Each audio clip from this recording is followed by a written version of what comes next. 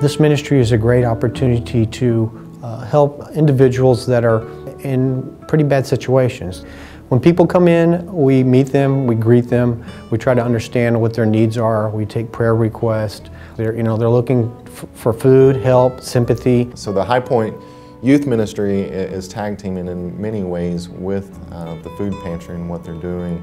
North Texas Christian Academy is also involved in the food pantry. Once a week during chapel, each child brings a canned good. They have been helping with sorting foods and bagging up foods for them to pass out during the week. The kids went out and made a list of different items we needed in the food pantry, and they took their list around and collected food from all their neighbors. And we had over 400 items collected that one night. Makes me feel really good, makes me feel like I'm helping. We prayed over the bags after we assembled them and asked the children to bless those bags that were going out, and they were able to then see that there is a bigger picture that we're part of. Not only do we give the food away each week and help the families as we can with food, they have learned to come to us for prayer. Jose came in a couple of weeks ago and was in tears, and we prayed together. He had a friend who had recently been killed. He was able to take the focus off of himself and his injuries and ask for prayer for other people. And we were so glad to pray with him and comfort him during that period of time. Maria, she came in and just collapsed in my arms and told me about her son. So we were able to pray together. I think that gave her some peace. Mary Ann came in sobbing, and I immediately noticed she had a black eye. So she had been the victim of an abusive situation. I noticed when she left, she was looking all around to make sure he wasn't in the parking lot. So I offered to walk her to her car, and on the way to her car, she just broke out into a run and ran to her car as quickly as she could. The last time I saw her, it came in with a spring in her step. And I said, Mary Ann, I can tell the difference in you. And she said, it's the prayer, Linda. It's the prayer.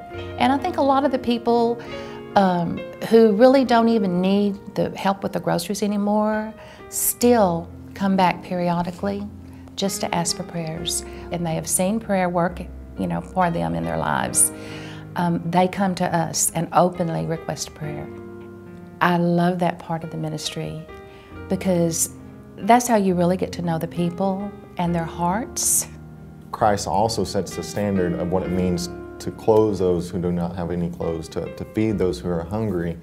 And when we start to do those acts of service in obedience to Christ, our lives are transformed. There was a family that I'm kind of gotten to know that has been looking for work and has been coming in on a regular basis. And so because I'm in a similar situation looking for work, we have kind of built a relationship, and due to my searches and his searches, we've kind of been able to work together to kind of give different leads for one another to help each other through the difficult times. Coming in and helping and seeing what other people's situations are really put us into perspective. The more they get involved with church, I think they're going to understand that there are such benefits that, God is great and anything's possible.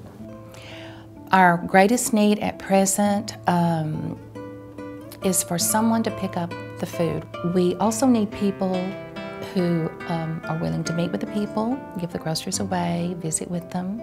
Not only would like to have Bible studies, but to actually follow up with them, contact them, get a phone number, set up a time when they can study, and we need people who will lead those Bible studies. I enjoy doing it, and it's fun, and you get to meet so many families and friends, and you be a part of their lives as they grow as Christians, and at the same time you build good relationships with families, friends, and their kids as you grow.